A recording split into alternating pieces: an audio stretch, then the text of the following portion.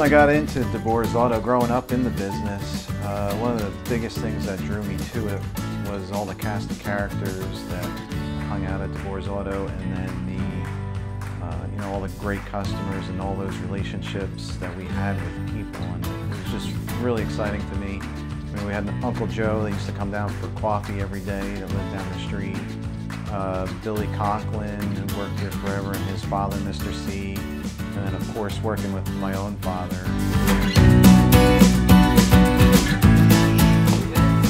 I can't do this.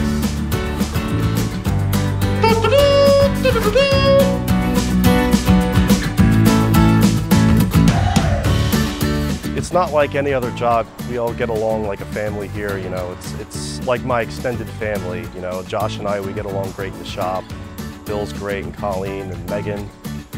You know, it's never a dull moment here at DeBoer's Auto. Can we start this for you? Yes, please.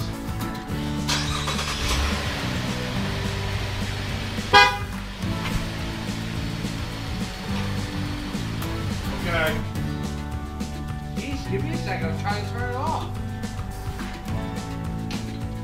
Hey, the car said the hood was open. I don't think so. No? I'll do it.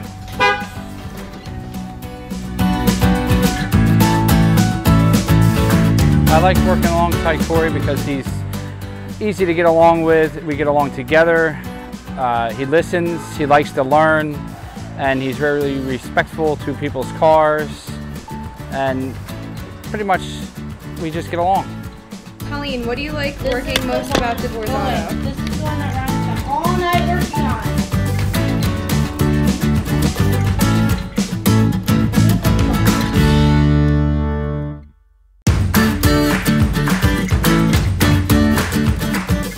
Really great work environment. We all work really well together.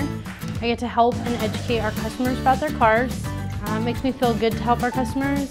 Even though I'm not physically working on their cars, I'm educating them about why car maintenance is important and why the repair is needed to help them make their car last longer.